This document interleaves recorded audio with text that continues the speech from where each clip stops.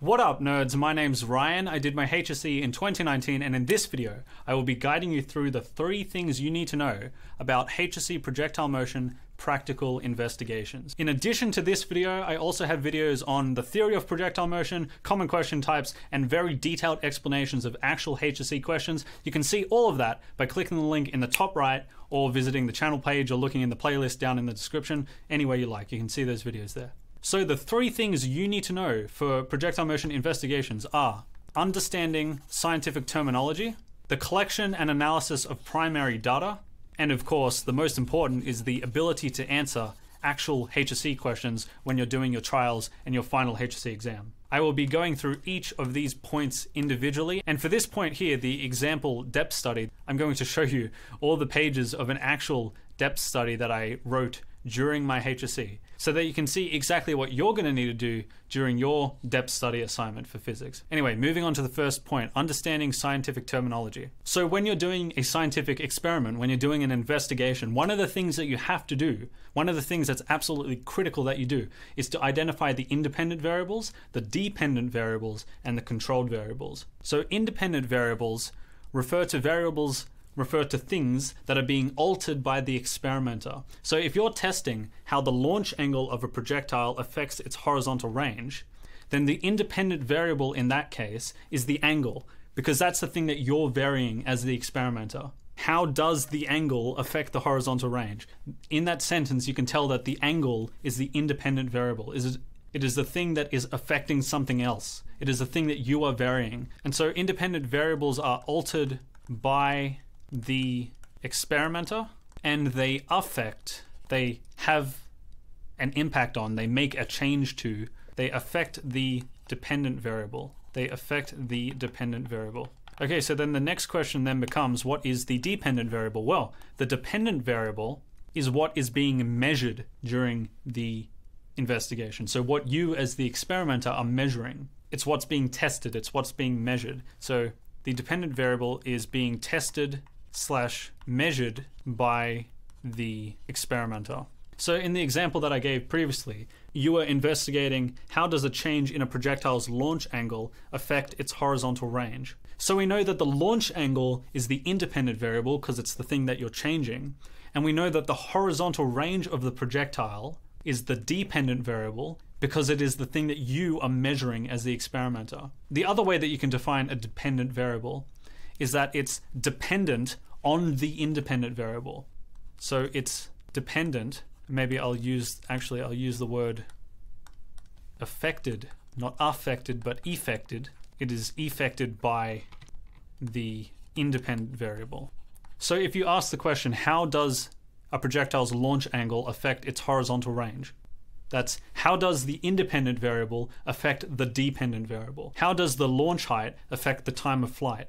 How does the launch speed affect the vertical displacement? So you should be able to fit it into the sentence, how does the independent variable affect the dependent variable? Now consider the reverse of that. What if I were to say that the horizontal range of a projectile has an effect on its launch angle? Does that make sense?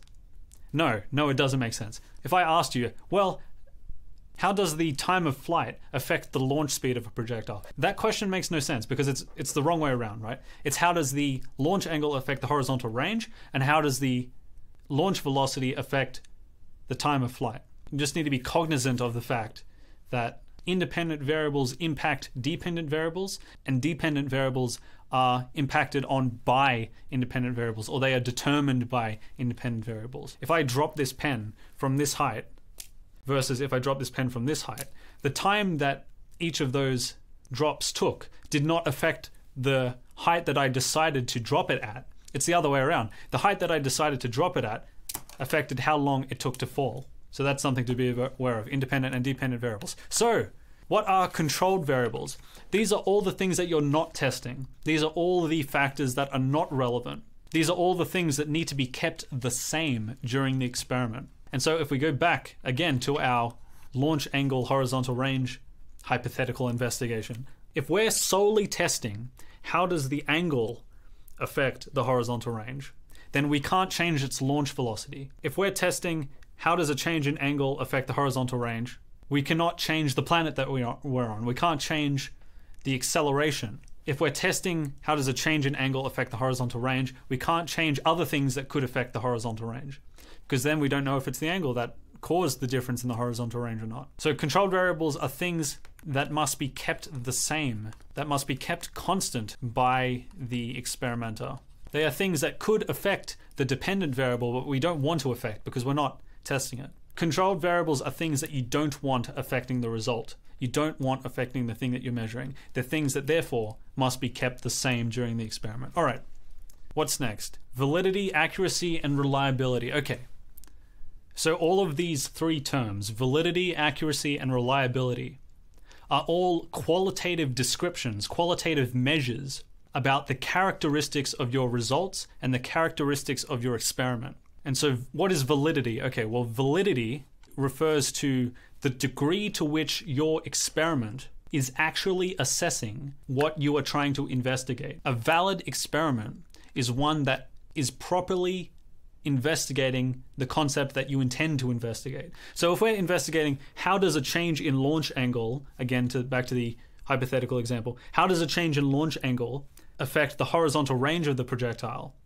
If we then do an experiment that keeps the angle at the same position and then changes the launch speed and then see how the launch speed affects the horizontal range, that's completely invalid, because your intention was to investigate how a change in launch angle affected the horizontal range, not how a change in launch speed affected the horizontal range. So validity is a question. It's a question. Is this an appropriate way of investigating the concept I'm trying to investigate?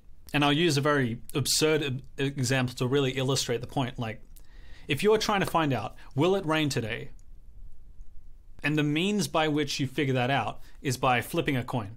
So heads, it rains, tails, it is sunny. So I got tails and it's actually raining right now. So what strikes you as weird about this? Well, the outcome of the coin flip has nothing to do with whether it rains today or not. So my method of flipping a coin to determine whether it rains today or not is invalid, because the outcome of what I'm measuring has nothing to do with the concept that I'm trying to investigate.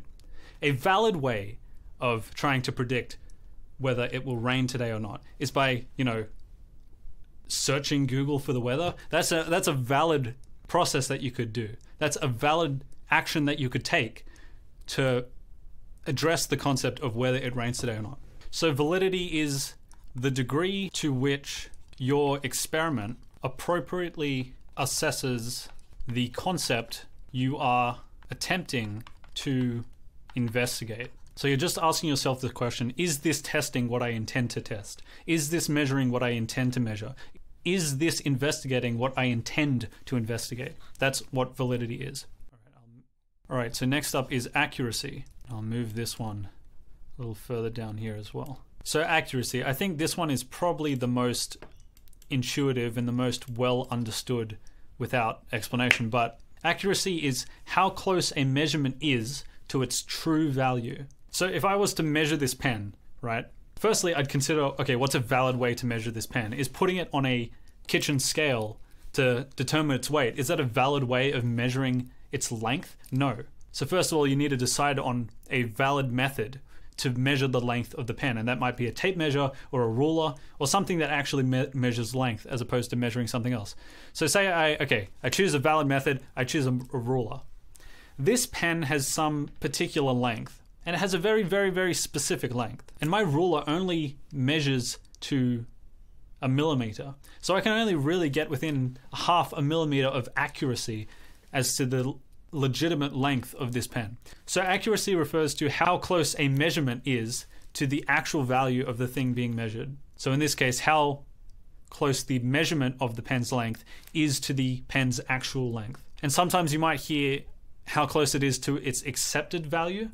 So that's when referring to certain things like, say, the acceleration due to gravity at sea level, right? There's an accepted value in science for the acceleration. There is an accepted value, 9.81, whatever the hell. And if you were to do an experiment with a valid method, trying to determine a quantitative value for that acceleration, accuracy can be used there to say, how close was your result to the accepted value for acceleration? how close was your acceleration to the actual value or the accepted value. So accuracy refers to how close a measurement is to the true or accepted value. Yeah, accuracy is how close a measurement is to the true or accepted value of what that measurement should be, right? Okay, reliability. Basically, reliability refers to how close your measurements are to each other. So not how close they are to the actual value, not how valid your method was in determining them, but how close they are to each other, how similar they are to each other. So if we do our projectile motion experiment where we vary the angle and then we measure the horizontal range, if at a particular launch angle, at a particular height, at a particular acceleration due to gravity, those are all the control variables, we launch it at 40 degrees and we see it traveled 1 meter in one instance, it traveled 2 meters, it traveled 6 meters, it traveled half a meter. That's very unreliable data because it's coming in all over the place. But if we do the experiment 40 degrees and we get 1.2 meters, 1.21 meters, if you're getting results that are similar to each other, if you're getting results that are very close to one another, then they are considered reliable. So reliability refers to how close your values are, how close measured values are to each other.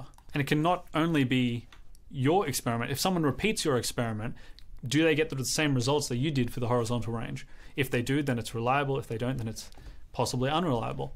All right, so make sure you've got those 3 terms well understood. You've got those 3 terms ingrained, and we want a high degree of all of these things for a good investigation. All right, next up we have systematic versus random errors. So systematic errors versus random errors. This can be a little tricky to distinguish, can be a little tricky to pass out the difference, but the best way to think about it is how is the error affecting the result? What is the effect of the error on the result? So systematic errors affect the accuracy of the result. So a systematic error will reduce the accuracy of a measurement.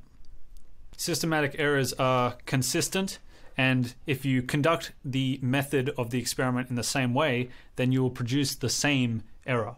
So this usually happens when you haven't calibrated the equipment properly or your method is invalid.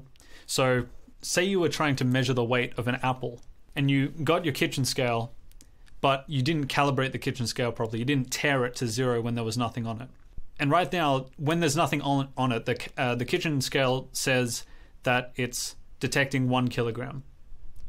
When you put the apple on the kitchen scale and you measure it, the kitchen scale is going to give you a value that is 1 kilogram higher than what the true value of the apple's mass is. The true value of the apple's mass. And each time you weigh it, it's going to produce that same 1 kilogram above. And it's the accuracy of your measurement that's being affected there. So systematic errors, they're consistent. They tend to be a result of uncalibrated measurement equipment.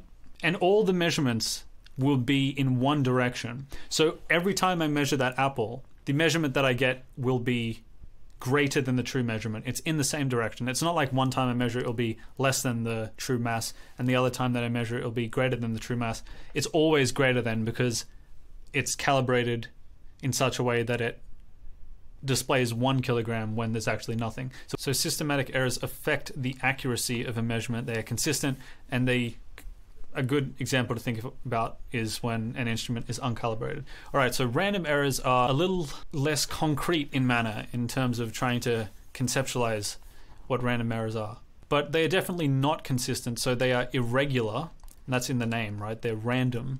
They are unpredictable. They will not all occur in one direction.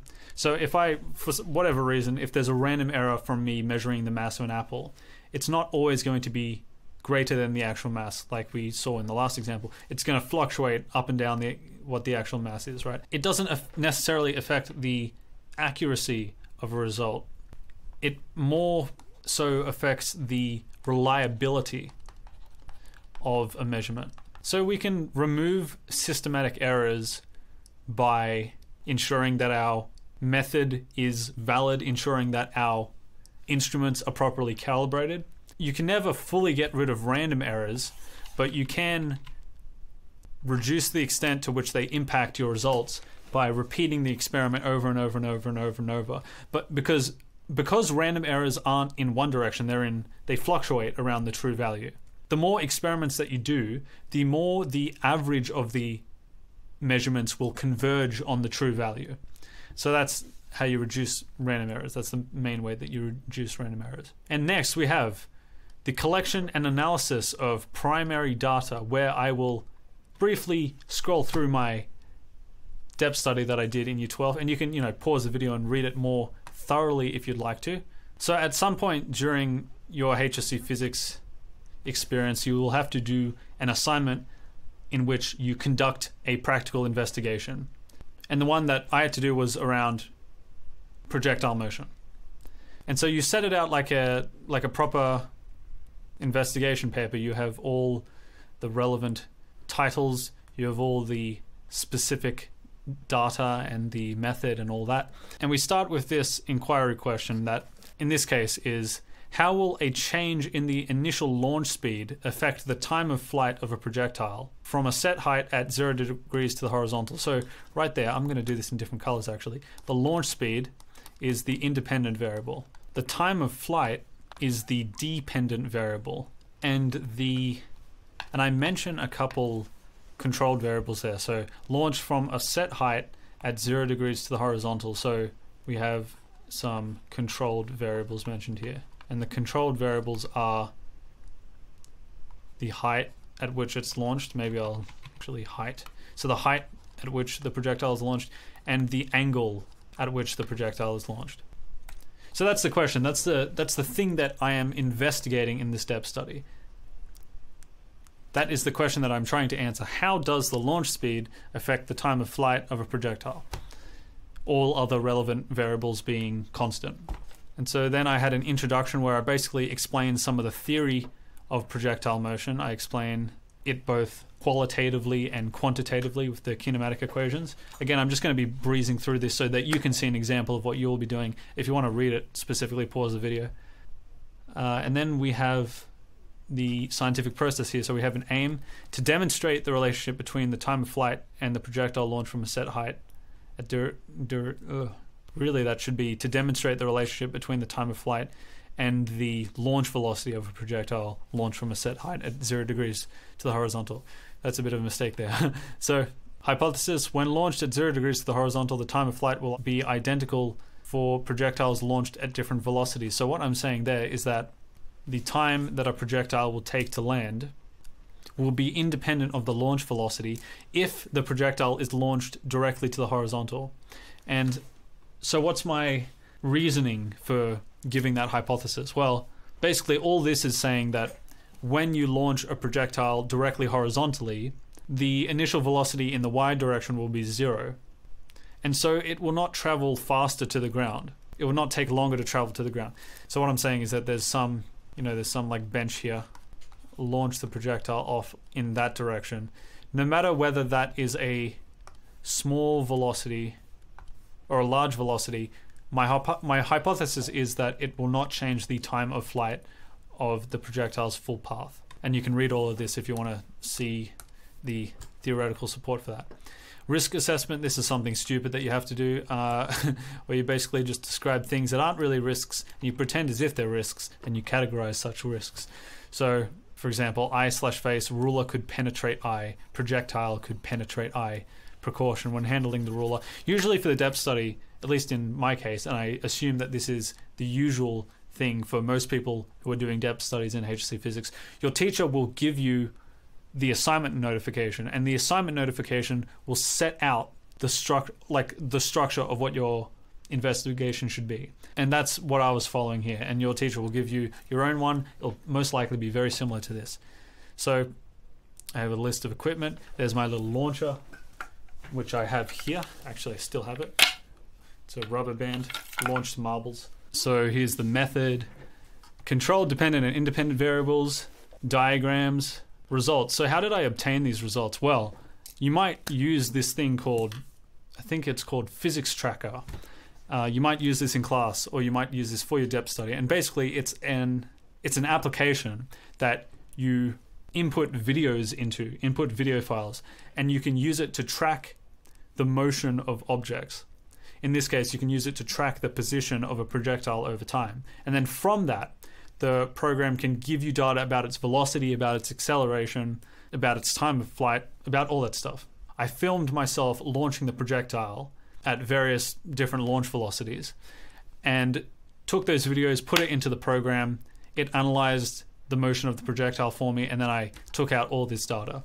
And I'll show you that now, actually. This is the one that we used, I think. And yeah, this is the one that we used. And it looks kind of old, but basically you can see here there was a video of, I think that's something either sliding up or sliding down a ramp. And if the video is good enough, the program will track a point on that object for you automatically. If your video isn't as good, then you like track it manually. And then it will output these graphs and output these values depending on whatever you want. Whatever you want to analyze, it will do that for you. So just a heads up, you'll probably be using this at some point. A lot of people found it very frustrating for some reason. Big tips would be light the room very well and try and use a camera with as high of a frame rate as you can get your hands on. So those are the tips there. Anyway, here are some results, some graphs, a discussion of why the results are the way that they are, comment on the accuracy, the validity, and the reliability as it relates to this particular experiment, and a conclusion and a bibliography. There are some good resources. Just kidding. This video is the best resource. Out of all the resources, this is the best one. This is the best resource. Okay. Now, the most important thing would be your ability to answer questions relating to HSC physics projectile motion investigations in your trials and your HSC exams. Here are some examples from the actual HSC papers that you can look at. So for interpreting and representing data, you can look at my video on projectile motion questions easy at the time code 2 minutes and 21 seconds. You can find that video by clicking the playlist at the top right in the description or on my channel page. Also here, there's a question on interpreting and representing data in the hard projectile motion questions video at 31 minutes and 8 seconds. And for error detection, there's an example of it in projectile motion questions video for medium difficulty at 21 minutes and 1 second. And so to go and watch those videos now, the next video here is the easy projectile motion questions video, and the second end card takes you to the entire Module 5 Advanced Mechanics playlist. You can go there, you can find the easy, the medium, and the hard projectile motion questions. And so, yeah, good luck, and I'll see you in the next video.